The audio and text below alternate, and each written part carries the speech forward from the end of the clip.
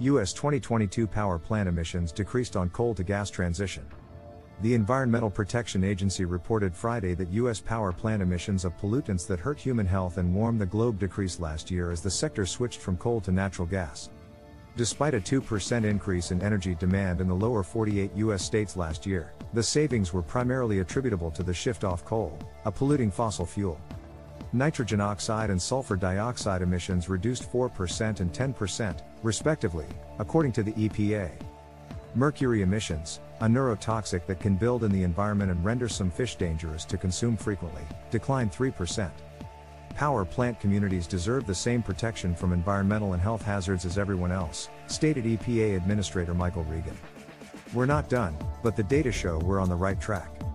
The EPA reported that power plant CO2 emissions reduced 1% from 2021.